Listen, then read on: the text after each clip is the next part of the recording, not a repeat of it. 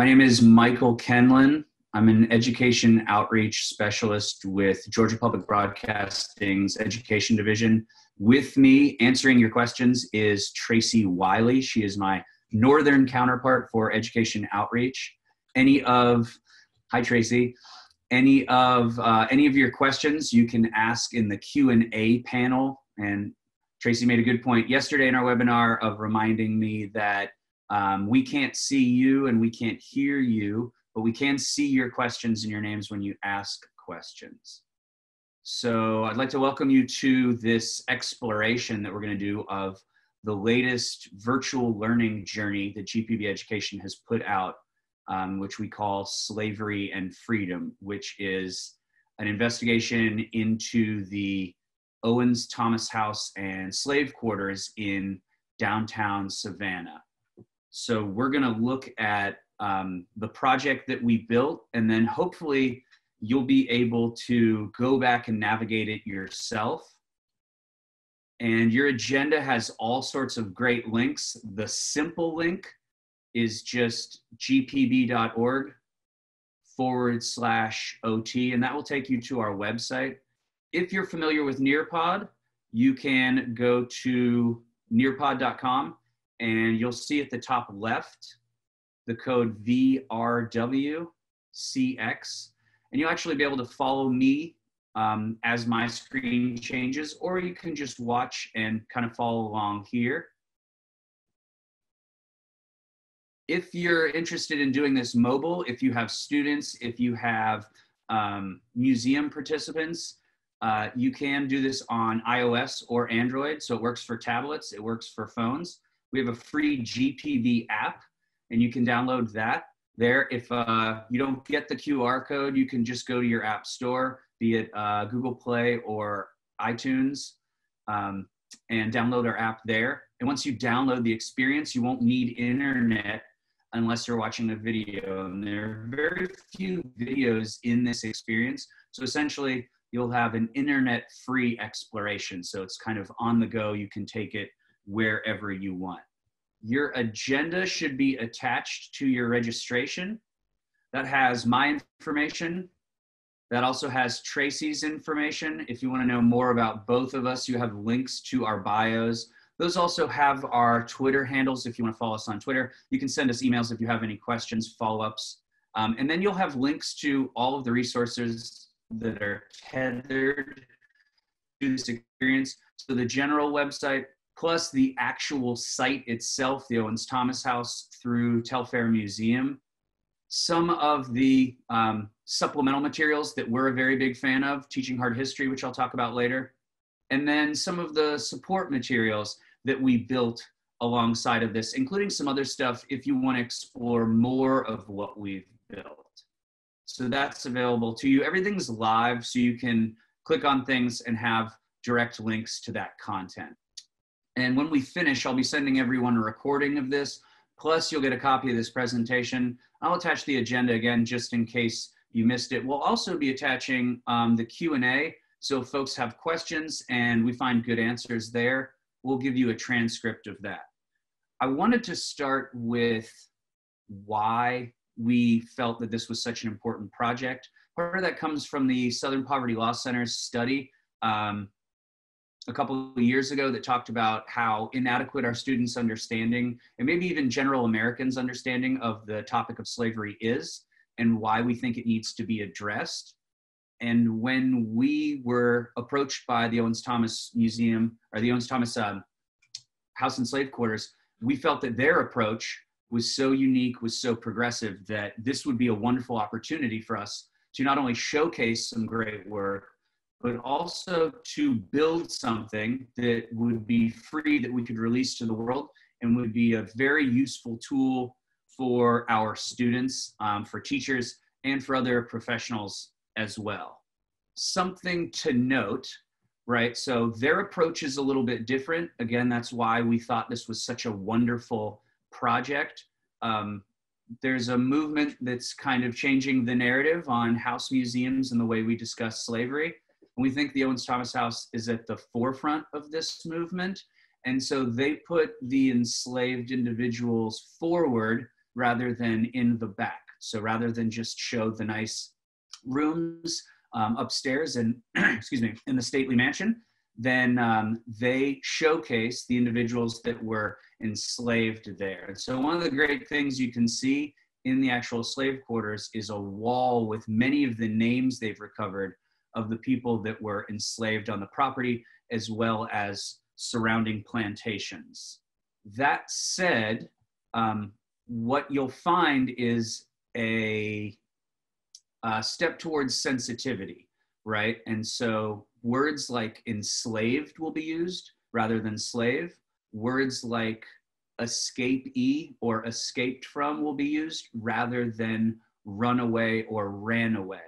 And that approach, something we're very happy to be a part of, changes the narrative from someone who was defined by enslavement to a person who was enslaved. And that kind of changes the way our students will think about it, but also changes the way participants who come to our museums will think about the nature of slavery, something we are excited to be a part of because of their approach. So we kind of want people to know that that's the language that they'll see throughout the experience, and we want to prepare them for that.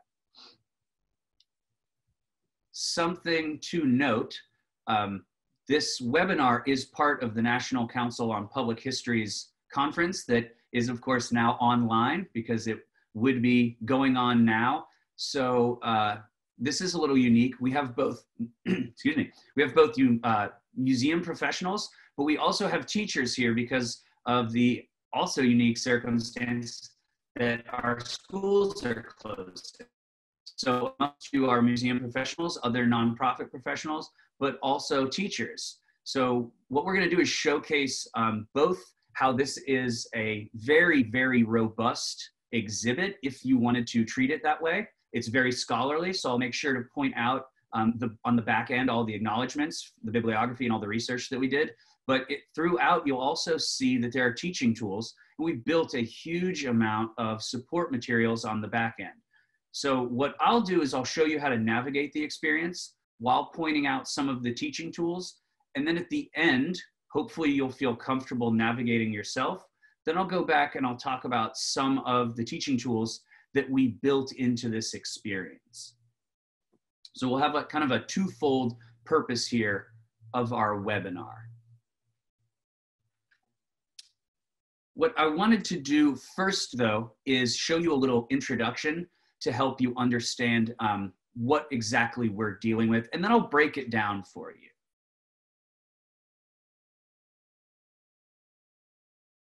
So I'll show you a little introductory video that Telfair created that we think is a fantastic introduction. Just about 2 minutes.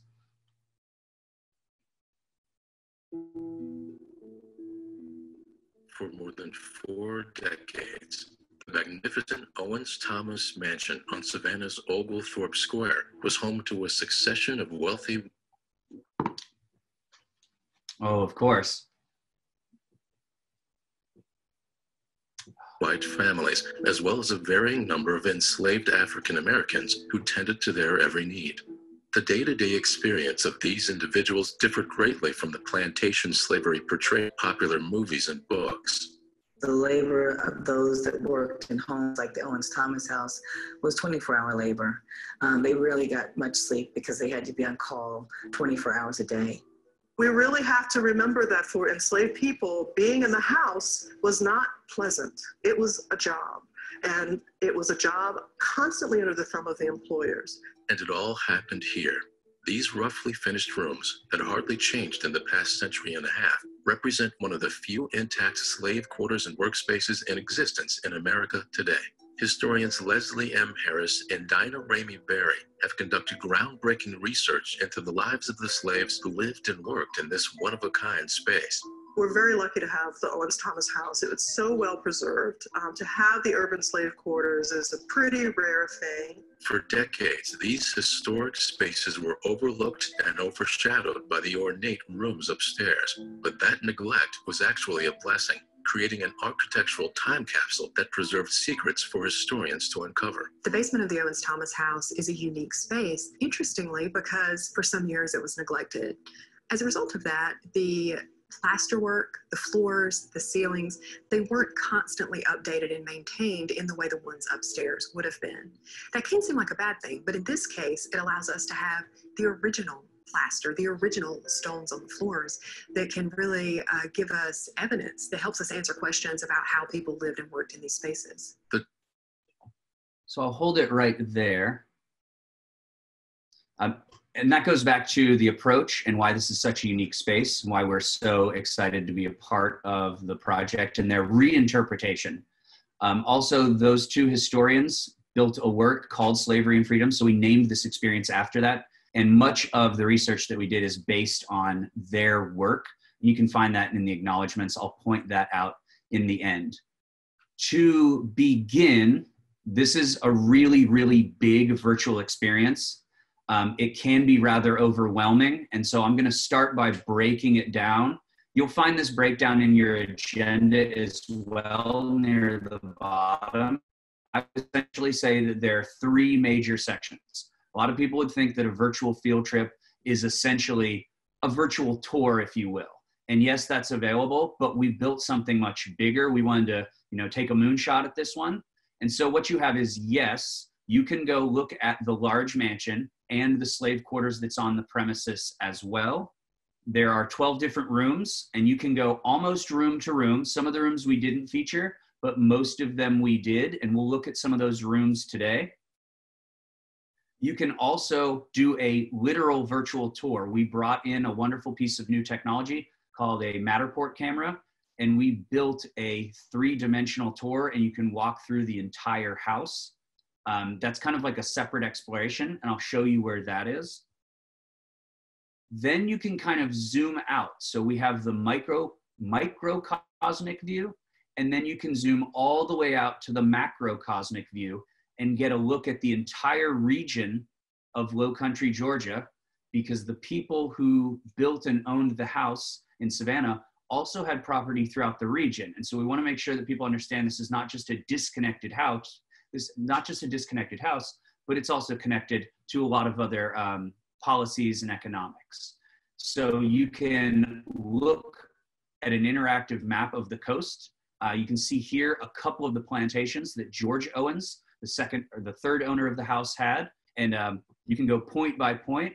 You can even look into one of the plantations and look at the structure of a plantation economy to see the nature of the economic system. So you zoom into the house, you zoom all the way out to the region, and then we allow you to come back into Savannah and see the influence slavery had on the antebellum city. And we used an interactive map that the Owens-Thomas House provided us, and we built a point-by-point exploration. And then we tried to help categorize the different types of groups that were available. We generalized a little bit: wealthy, enslaved, free people of color, what we might call working class whites. And so we can look deeper into the social stratification of the city itself.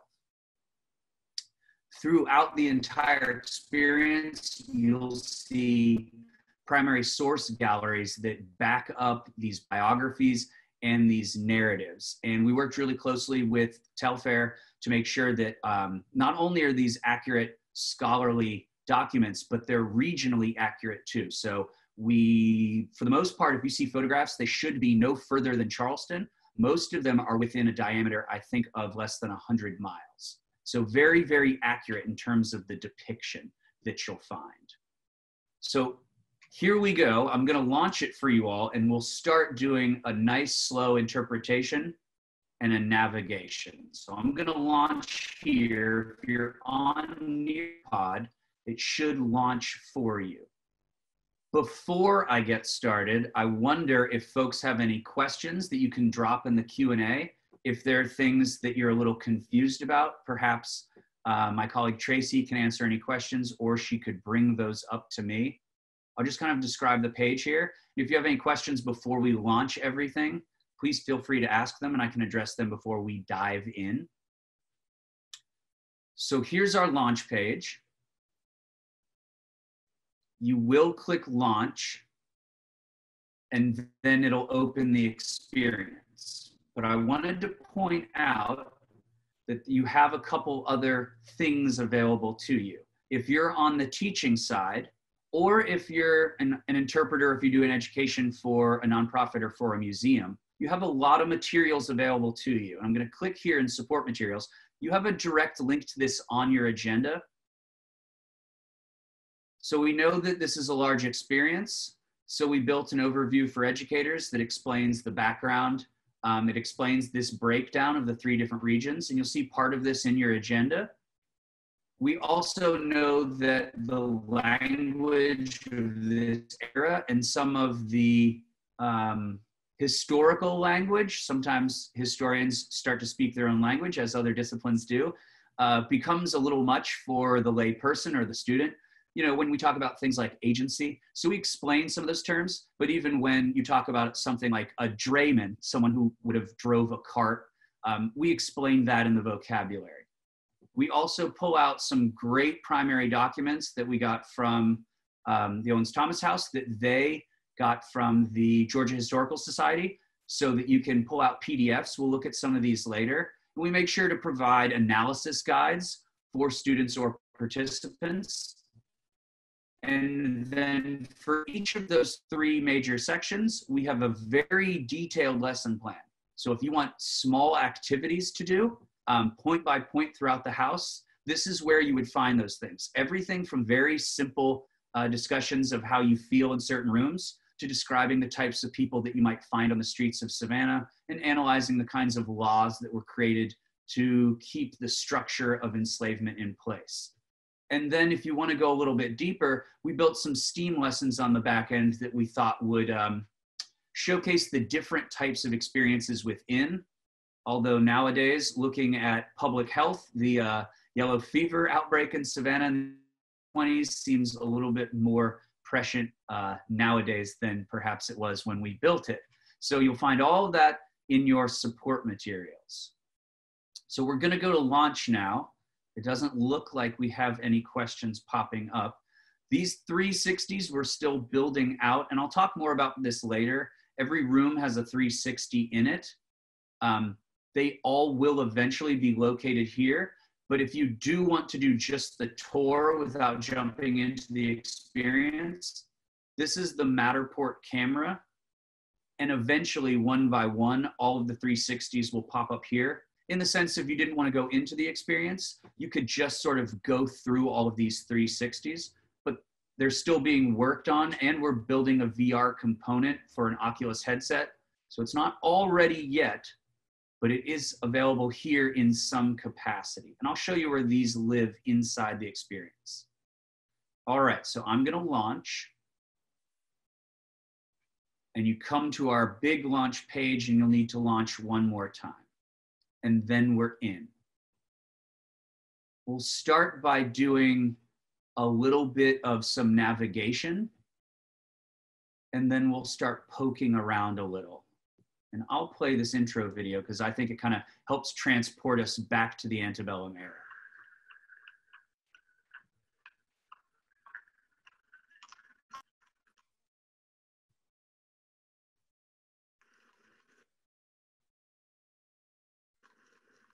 Doesn't seem to like my internet connection at the moment. That's quite all right.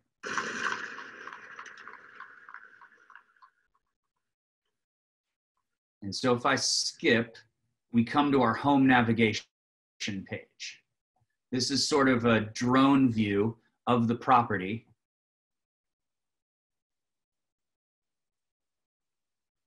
And we've landed. So I'll point out a little bit of navigation first, and then we can start exploring. There are a lot of buttons, and a lot of people get overwhelmed really quickly. So the first thing I'm gonna do is showcase these buttons in the green bar at the top. The information button is pretty critical. It will tell you what everything does. That's your key. And so you'll see, like next to garden, you'll see the map point, and you'll see that's explained as an access point. So if you wanna know what any buttons do, that's your information button. That said, if I come over to the right, I can explore a timeline to help me understand where this house fits in. And so a little bit of background for you. The first owner, the person who commissioned the house, the property, was Richard Richardson, a slave trader, a broker, a banker, a very wealthy man. And into the 1820s, he sells the house. It becomes a boarding house. That is when the Marquis de Lafayette, as you notice there, the Lafayette balcony, the Marquis de Lafayette visited Savannah on a tour of the country. He stayed there at that time. They call that the Maxwell era. And then eventually, George Welshman Owens purchases the property. And the 1830s is really when the house is interpreted. We'll talk a little bit about the 1830s, the 1840s. That's where most of the documents are. And that's what you'll see in terms of the rooms. But you can kind of explore that history here and tie the house into the larger history. All right, other availabilities. A button that you'll see consistently down at the bottom left is the Discover button. And we kind of call this the Discover wheel. If you click there, it'll open all sorts of really cool tools. We tried to make sure that there were places you could go at any time in any way. So there are really 3 different ways you can move around.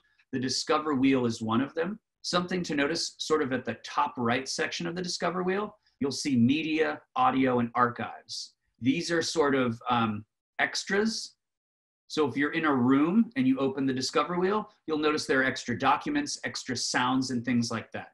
You'll also notice if we move to the top left, that there's a VR component. It's grayed out because that's not available at the moment, but you will see in rooms the VR component is there, and that's how we'll be able to look at virtual reality. As you move towards the bottom left side, these are the large sections that I've discussed. So the inhabitants is the city, the economy is the large map of the region, life and labor is also the city. So inhabitants and life and labor are sort of tied together. Regional economy is separate, and your STEAM lessons are here. So you can always move around those ways through the Discover wheel. I'll close this. If you're showing this experience to some folks, the introductory video that I just showed you, that's available in this intro button. We found that people needed a little bit of an introduction. It's a little longer too, it's about 9 minutes. So you can start folks off there so they can feel more comfortable with the background. If someone just wants to explore through that 360-degree Matterport camera, that's the tour button. And some people just want to go off and do their own thing. You can do that here. And that is a different exploration. You literally self-guide and walk yourself place by place. And I'll do that in a little while. You can click on any of the orange buttons and that will jump you into these locations. But if you want to move around in a detailed way, my perspective, the designer's perspective, if you look at the top left, just outside your major visual panel, you'll see what we kind of call a hamburger menu in the middle of these 3 circular buttons. And if I open that, this is your table of contents. It is a detailed list of everything that's available. So your walking tour would be that 360 Matterport.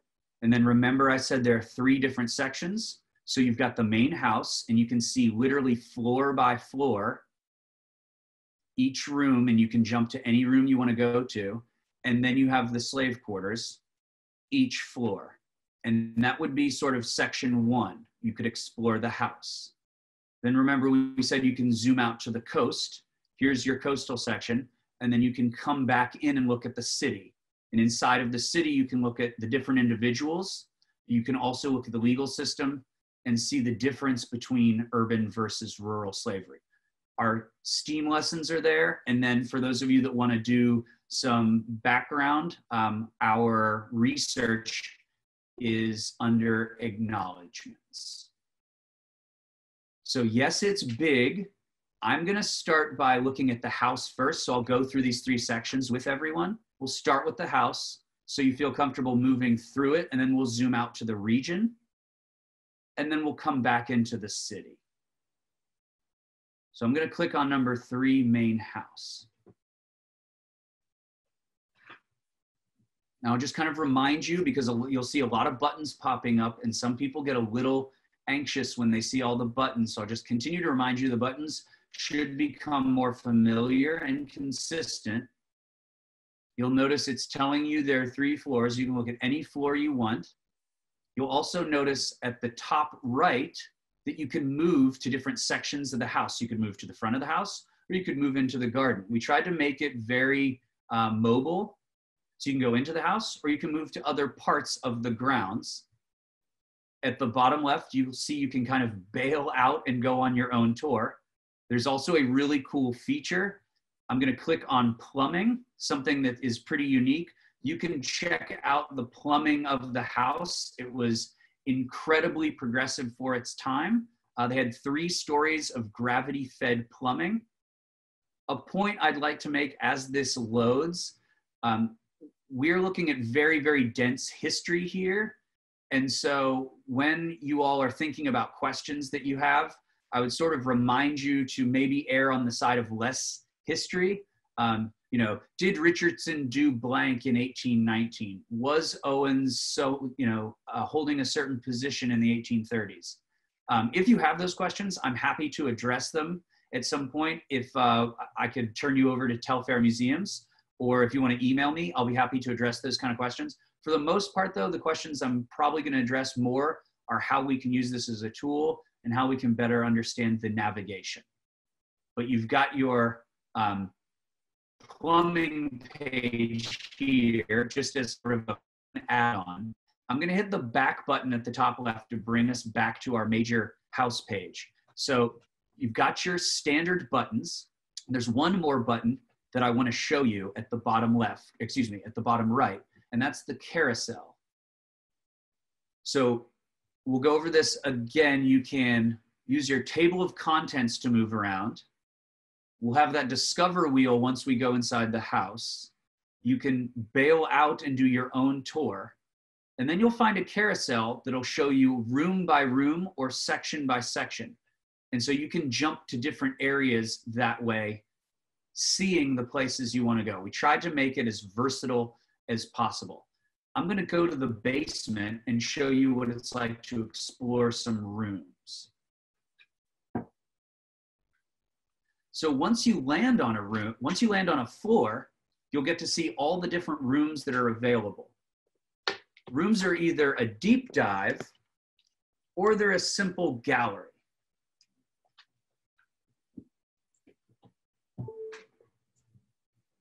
And so if you're thinking about having a lot of students using this at the same time, if you're in a classroom, it might be good to think about the bandwidth you're using, because you notice it takes a little bit even for mine to load. So if I had 30 students doing this entire experience, it might be even slower. But you'll notice we've got familiar buttons. We can take our tour, we can look at the plumbing, we can look at our carousel. But now I have access points. And so now I can look into these rooms and we'll get a visual. And so some rooms you'll notice say gallery, and some rooms say enter. If I want to look into a room more deeply, we'll go to the scullery. I'll click enter. And now we're in that room. You'll see hotspots in the room that'll give you more information. But also now you'll see our discover wheel again. We'll have a summary of the room. So I can, at the bottom right, click the summary so I can get some background information. And so the scullery was used for laundry. A lot of caustic chemicals would have been in here. I can click on my hotspots to know more.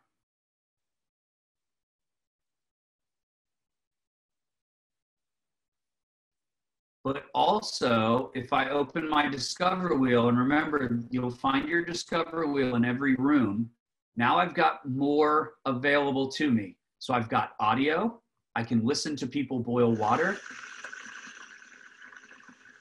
I also have virtual reality now. Most of the rooms, in fact, every room that allows you an exploration will have virtual reality. And this is a wonderful thing. So if I click VR, hopefully my internet connection will allow it. We can do a virtual reality exploration. And this is this has voiceover as well. This is really, really cool. And you can look around this room. It is located in the basement of the main house and served as the scullery, a place for tasks involving water. Enslaved women washed pots and pans, prepped vegetables, and cleaned laundry in this room. Using information from the 1840 census, historians think that some or all of the enslaved women aged 10 to 36 likely did the laundry for the Owens family. So you should have one of these for every room that offers an exploration. I'll close that panel, and then I'll just click outside of my discover wheel. Now you notice I can move room to room. I can move by my cellar or my working cistern. I can also move out of this section via my discover panel. So that's the first floor. I'm gonna open my table of contents. And so that was my scullery inside the basement. If I wanna move to another floor, I can move to the first floor and simply jump up. So I'm gonna show you one room per floor, and then we'll move to the slave quarters, and then we'll move out.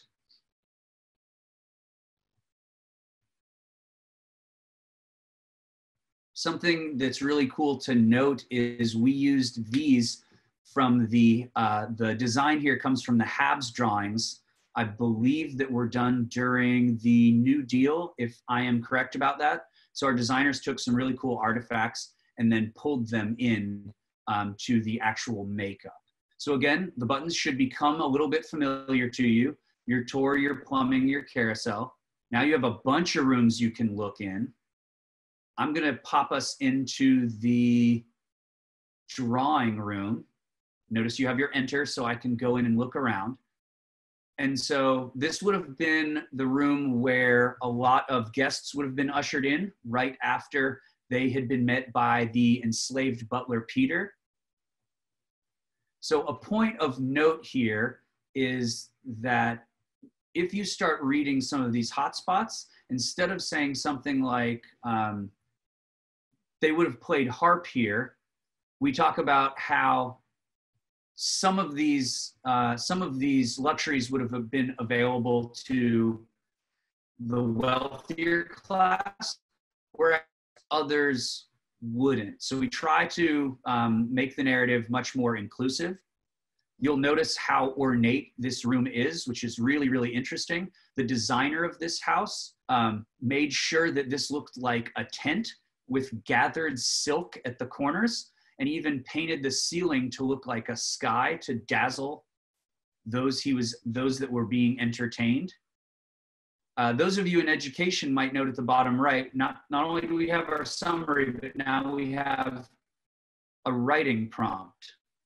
That one doesn't want to load for me, that's quite all right. It would load like our summary, and it'll ask a question that'll prompt students or participants and other users to reflect a little bit on the room and the different kinds of experiences that were had here.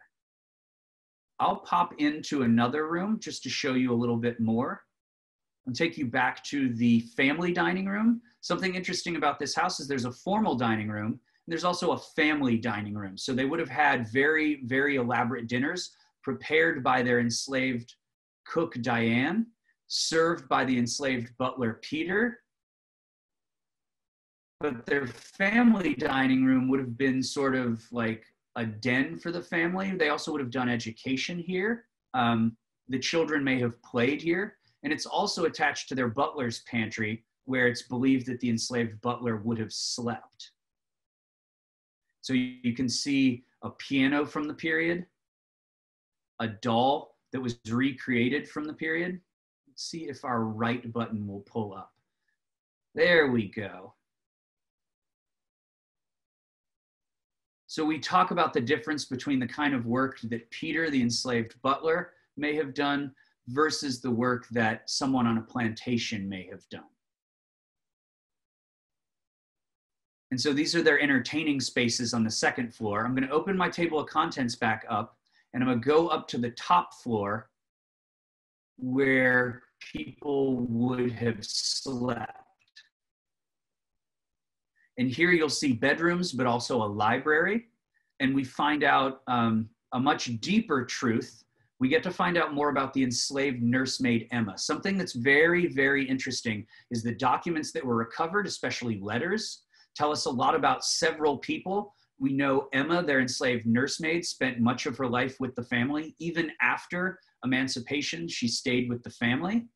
the enslaved cook Diane, the enslaved butler Peter. We also know about a nursemaid, the enslaved nursemaid Maria, an enslaved maid named Jane. And so we're able to begin telling stories that we wouldn't be able to tell elsewhere.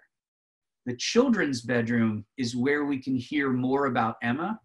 So you should start to get a little bit more familiar with these rooms, a flat image, hotspots that'll tell you more about specific pieces. The Discover Wheel is where you'll find your VR, and you can start to tell these stories more deeply. Folks may ask why it looks like there's this mat laying on the floor. This is where it would be believed that the enslaved nursemaid would have slept on the floor next to the children that she spent her life tending to. And so we think about how she nurtured these children for her whole life, and then they would grow up to then keep her enslaved. So there's a really, really conflicting narrative here. Something else that's really fascinating, and I'll point this out as we move to another area, is this picture here of Catherine Littlefield Green. It was on her plantation where Eli Whitney patented the cotton gin, and you get to explore that more in another section. I'm going to move to the slave quarters because it is one of the most significant examples of urban slavery still available. And you can look upstairs and you can also look downstairs. Upstairs has a little bit more available to it in terms of interpretation, because a lot of this was plastered over and was rented for a time. And when they uncovered the plaster, what we found were these exposed walls. But also, if you look at the ceiling here, the haint, the cultural practice of painting ceilings a sort of light indigo shade or a periwinkle we might find on southern porches, that's the paint that they find here. And so we see a direct connection between West African culture and the culture of enslaved domestic servants. And you can look at their lives interpreted. You can also look more deeply through virtual reality in your Discover Wheel. And you can see primary documents. So I mentioned to you that if you open your Discover Wheel at this right-hand portion, you'll see more available. And here you've got archives. So in our archives, we put documents relevant to their experiences, and every room will have some. I can't guarantee you they'll have a lot, but every room will have some. And so we talked about the nature of enslavement, how folks would escape from enslavement, and we brought on captions and ads from local newspapers that discuss resistance to slavery, but we also wanted to show sort of the nature of the time, and that you would have a sale of someone's furniture right next to the idea that someone had escaped from slavery. And we kind of get to put a more human face, the descriptions that are available, and how people were referred to in this time. So you have a host of primary documents inside of all of the different rooms. Mike? Yes. I think this is a good time to jump in with an earlier question. You're using a lot of the language that you mentioned of sensitivity and are talking about this right now. And one of the first questions we had was, have we had any school or community pushback to the changes in language, narrative, and challenging persistent memories? That's great. So what we offer in your teacher guides are a discussion of why that change is there. Also, you'll find on your agenda, and it'll be in your teacher guides, links to curriculum that fit that sort of changing narrative. And that is the Teaching Tolerance, Teaching Hard History curriculum, where they talk about going back and looking at history a little differently. Have we had pushback? Not yet. Although if I'm very honest, I was at the Georgia Association of Historians conference, and there was some discussion from different museums about what do we do if people walking through house museums sort of get frustrated or anxious. I haven't dealt with it personally, but what I do, so I teach at a small college in Brunswick. When I teach my survey students, I just explain why we speak that way and why we think it's a proper narrative and why it's progressing in that direction. Do you think that helps answer the question? I do. Thank you. That's perfect. Excellent. And maybe we could include links to those resources when you respond in the email directly. Absolutely. So you'll find in your agenda, you'll find links to Teaching Hard History, all of their curriculum, also their podcast series. And a wonderful thing to note in their podcast series, the historians you saw in the introductory video also helped write the book, which we base this on.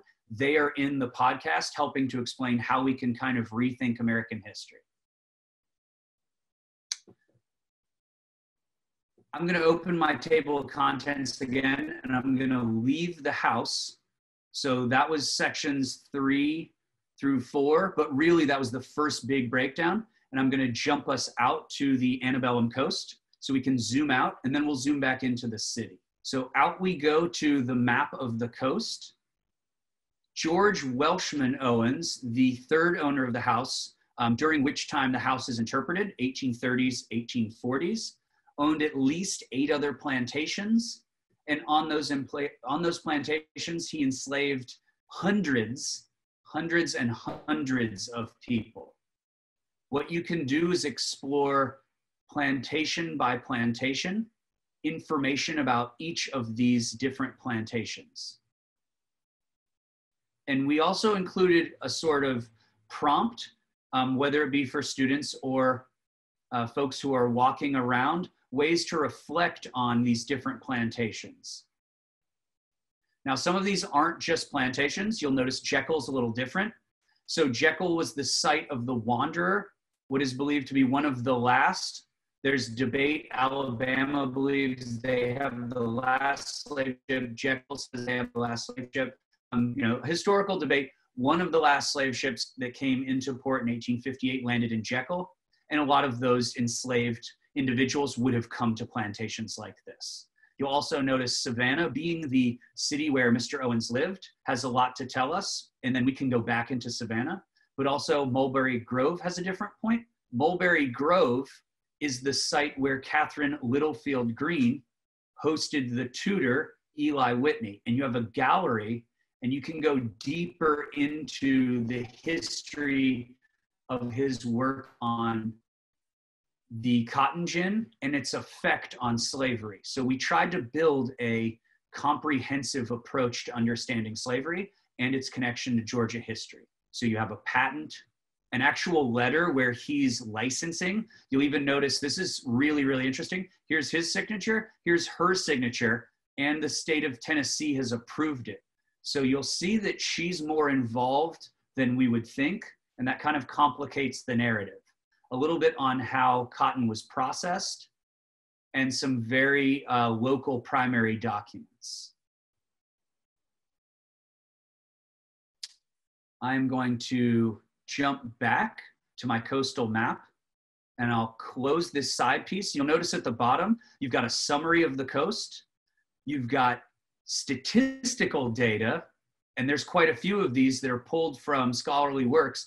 So your students can actually do some statistical analysis that helps them better understand populations of free people of color and enslaved people in contrast to the number of working class whites or wealthy whites, to understand the dynamic and why there may have been tension in these communities, but also the number of goods that are coming out of these plantations. And so we offer a very robust exploration of an actual plantation. And if you click on the plantation button in the middle of the bottom right series of circles, you get to go into a plantation and look at the different ways that plantations were structured in terms of their economy.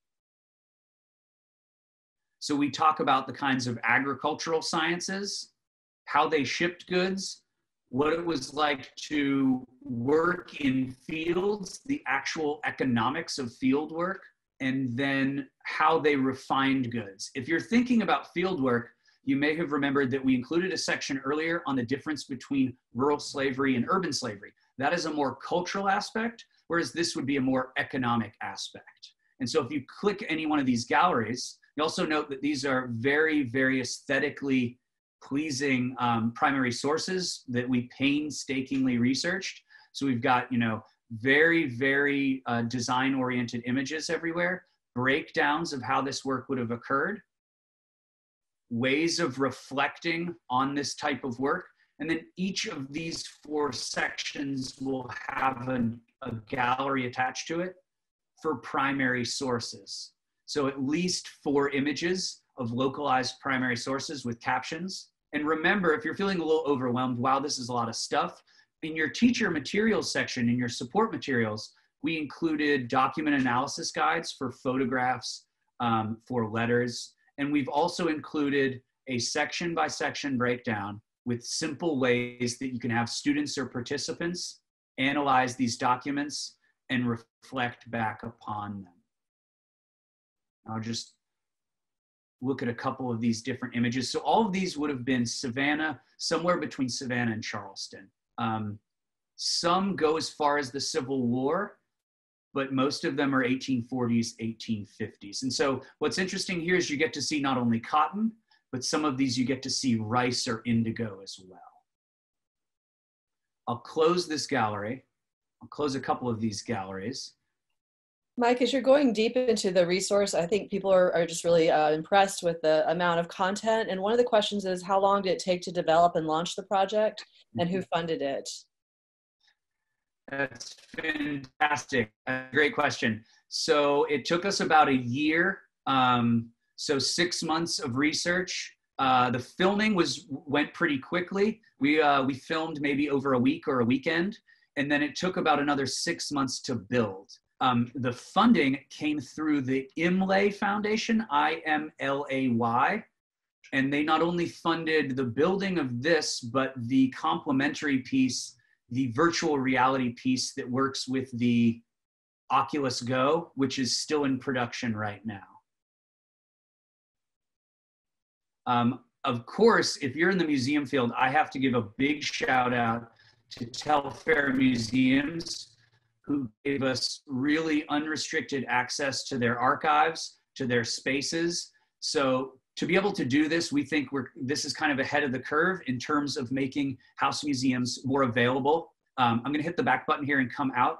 And so I really have to, I can't talk enough about Telfair Museums and how they partnered with us, especially Shannon Browning Mullis, the director of the Owens-Thomas House. She worked very, very closely with us to give us this kind of access. So we're back at our coastal exploration. I'm gonna close this window as well.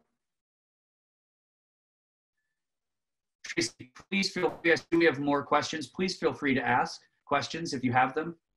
And we'll come back. Questions, Mike. They go back to the narrative though, and I didn't want to, if you're in the middle of navigating. No, that's fine.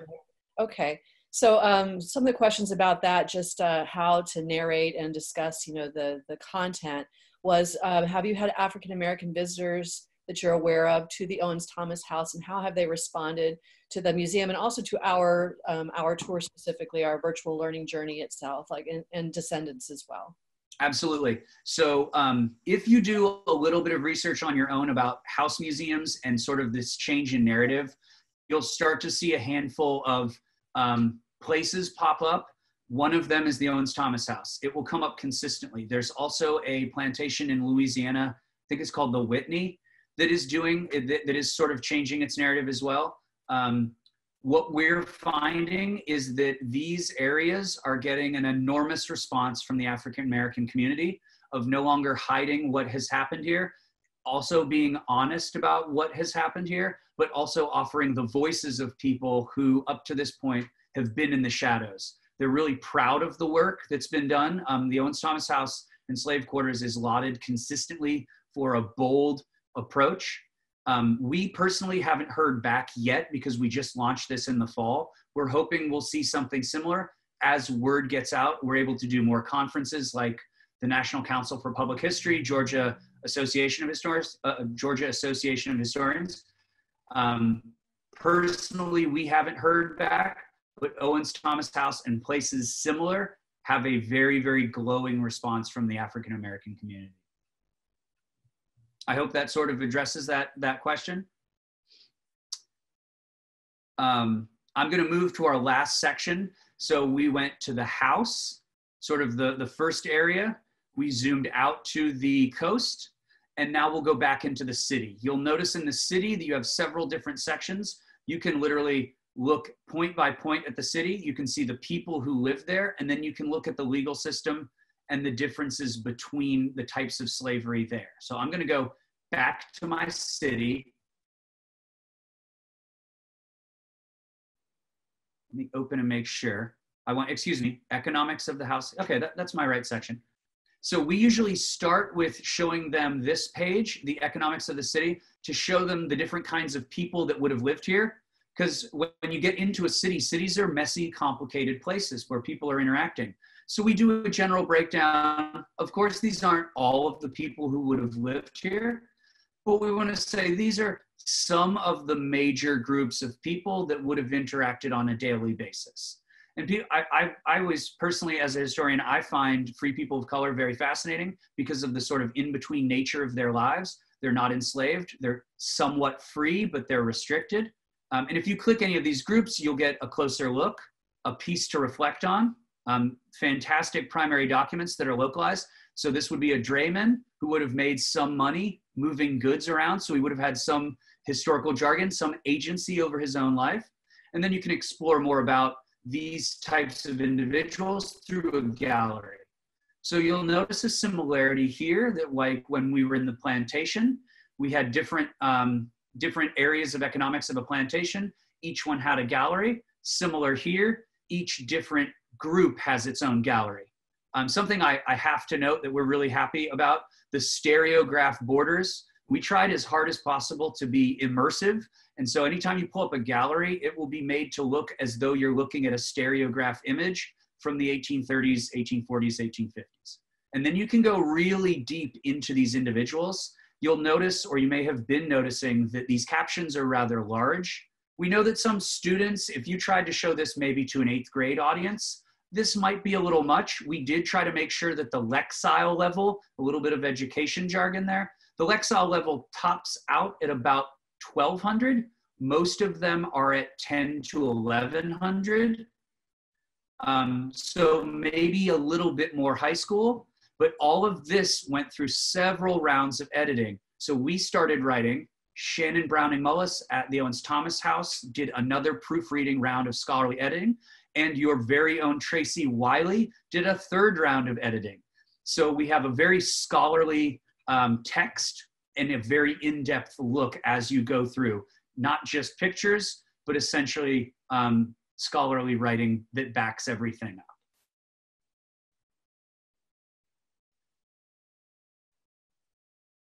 I'm going to close this gallery and I'll head back to all the different groups, and I'll close this gallery. We tried to make it intuitive what to close and what not to, so you can explore all the different groups, right? We tried to tell you, hey, you can click here. I'm going to open my table of contents. So we were looking at economics of the house and city, but now if I want to get into the nitty gritty, I'll go to life and labor. So there's just like there are 2 areas of the grounds, the house and the slave quarters, there's 2 areas of the city, the life and the economics. So now we're going to look at the life. This is built on an interactive map that the Owens-Thomas House and Slave Quarters graciously turned over to us. We converted it into a digital experience, and you can literally follow Mr. Richardson, the first owner of the house, Mr. Owens, the 3rd owner of the house, throughout the city, but also you can see how public squares, roads, how everything in the city was essentially tethered to slavery, was a part of the enslavement of individuals. This may take a second to load, and I'll make sure that you understand all the buttons that are available. I know that we are coming close to time. The good news is this is our final section. And so as we poke around this section, I'll start to convert to sort of the teaching aspect and make sure you understand all the teaching materials. And then I'll talk a little bit about how we broke this down and how you can go about teaching. So you'll notice you have several different colored buttons. Go ahead. A great time to jump in with a question that we just got. Absolutely. Mentioning that it'd be easy to spend an entire day going through all of this, but we teachers generally have between 45 minutes or less to an hour with students. And are the teacher guides set for a more streamlined visit? So as you're talking Absolutely. about No questions asked. The teacher guides basically jigsaw everything so that if you wanted to look at the house, kind of the big first section, we would jigsaw the house into groups, and every group would get a different room. So students would explore one room. They would briefly analyze that room, do something that we call a 6-word story. So they would do a 6-word summary of it. They'd look at the VR. They'd talk about how that makes them feel. And then they'd switch with other groups, and each group would explain their room, and then you would move on. We'd also offer a real quick differential. What's it like in the slave quarters versus what's the experience like in the house? And then you would move to the next section. So the guides will tell you how to move quickly, but get a robust experience. We're very well aware that your time is limited and absolutely precious.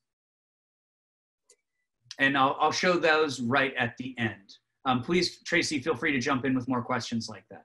So each pin will tell you more about literally how slavery played out, literally section by section of the city. So if you want to go really deep,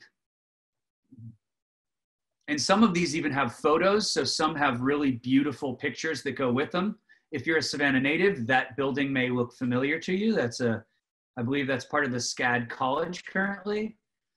And here we get into the idea of secret schools, how people were jailed, quote unquote, for safekeeping. When the Owens family went out of town, they jailed their nursemaid. The enslaved nursemaid Emma, who was beloved and brought to Philadelphia to have her ailments looked at by an expensive doctor, was also jailed when they went out of town, and we point that out here.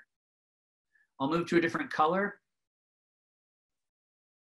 and a different color, and a different color. So you can see how Mr. Richardson would have experienced the city point by point, and how Mr. Owens would have experienced the city. An interesting part about Mr. Owens, yes, he owned many plantations. He was also in Congress. He was also mayor of Savannah. And one of his big to-dos in Congress, although he didn't really participate in much legislation, he did promote the gag rule, which, if you're familiar with history, essentially said we can't bring to the floor any discussion of slavery or its limitation. That seems consistent with his beliefs. So you have all these different buttons and ways of exploring, but also you'll notice these little scrolls that pop up so you can look more deeply into other sections. Laurel Grove, a cemetery where free and enslaved people were buried. We explored that, but also we went into sort of, this is the part where we sort of shy away if this is a little too much. We talk about the reality of slavery, that slavery was a business, and we have a photo gallery of the actual business of people being sold. That usually is the place where some people say that may be too far. We tried to be very honest about what was going on here. So if that's something you don't want to explore, we absolutely understand. Other buttons you have available, you have more data if you want to look at it on the nature of the city itself. And we have lessons on how to look at that data. And then if I go back, we can look deeply into the legal system. And this is actually Mr. Owens' reinterpreted bookcase. A shout out to our designer, Daniel, who did a wonderful job here. And we pulled several of the books from his bookcase, and we brought in primary source laws that you can explore. It should tell us that we can look at these laws. Yes, and so each book is actually a law from the period. We cited the law so that you could go back and look at the actual code itself, which are all publicly available. But then we kind of explained what this law means and what effect it had on the system of slavery. And we tried to be sort of all-encompassing. So there's things on selling produce in the market, trying to teach enslaved people to vote, or excuse me, to read or write, how they're able to move through the city and things like that. So I'll just kind of refresh. You have your exploration of the entire house and slave quarters. You have an exploration of the coast and the plantations therein. You have an exploration of the city and how the city experienced slavery. Remember, you can always take a walking tour. So if I go up to my main navigation, this was the little tour person. I'll show you this tour, and then I'll talk about the educational aspects. I'll give a pause for questions as we sort of wrap up. Here's your little tour guide. This is the Matterport camera. Some people just like to turn their students loose on this. You can literally guide yourself through the experience if you want to. And you'll see little hotspots below you. And I can look wherever I want to go. I can go into these places. You'll see these little circles. That shows you that's the direction you can move. But you can look wherever you want. And I'll go into the downstairs portion of the slave quarters. Should move me forward. And now I can look around. Fun fact, this is believed to be the largest example of haint still existing. And so this is a self-guided tour. There will be hotspots that'll talk more. This should mirror what you'll see in the general experience, but you'll get cool pictures and other things of that nature. So some students just like to do this. Other students want the actual guided tour. So you have both options available to you. I'm gonna pop back into the experience. That is what your little tour guide is. So I hope you feel a little comfortable looking at this. Yes, it is robust. I'm gonna hit the exit button and jump out. That would take you back to our launch page. If I went to our original page, you would see your support materials.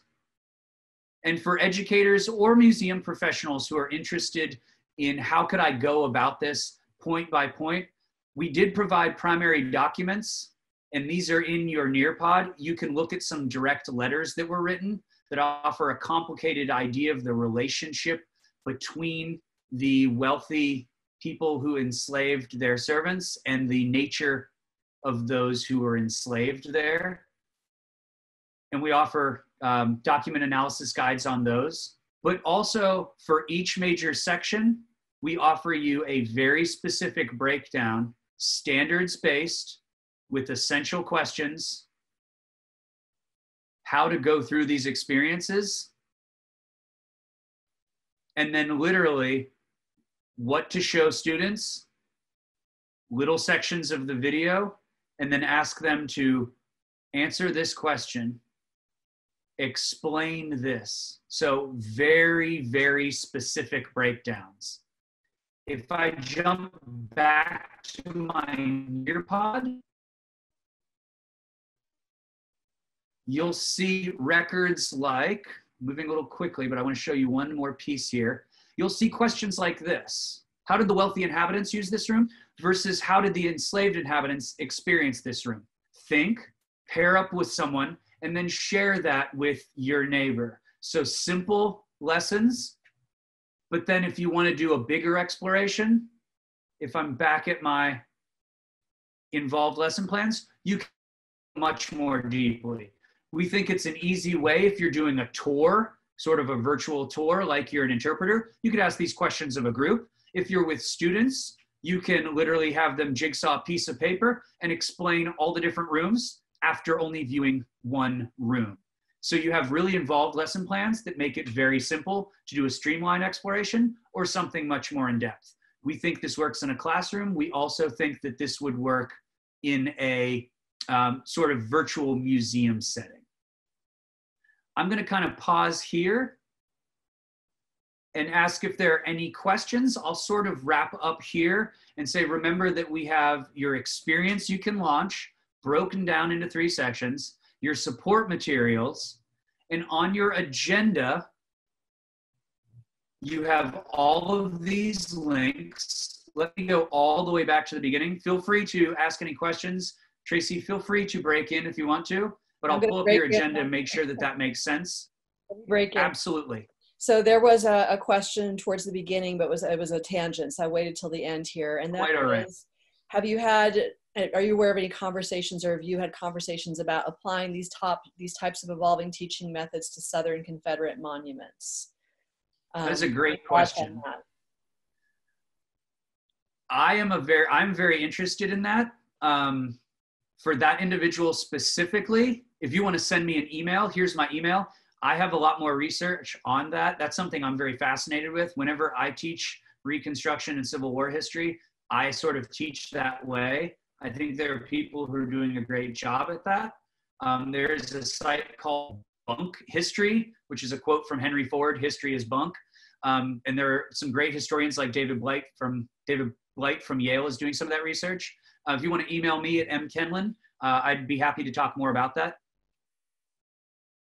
I'm going to talk a little bit about your agenda just to make sure it's clear. Feel free, if you want to go, you can go. If you want to stay, I'm happy to sit and take more questions.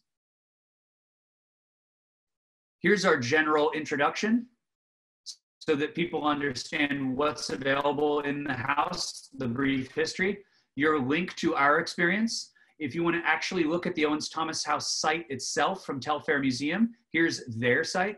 We talk about that approach, why we think their approach is unique, why we like it. We talk about that language of that new progressive language of history. That's the sensitivity. Here is a complementary curriculum, Teaching Hard History, we talked about earlier. This is their reinterpreted history that goes along with this sensitivity and new approach. Here is their podcast series I mentioned. Here's the breakdown we just went through. And when we talk about teaching strategies, here's a link to all your support materials, other virtual field trips that we do. In your support materials, you'll also find links to, if I go to my educator overview, you'll also find more links to other progressive materials that we think are doing a great job with this narrative. And here are links there. C3 Inquiries, Slavery in the Making of Modern America. So we have Henry Louis Gates Jr., PBS, and the Southern Poverty Law Center. Tracy, can I answer some more questions?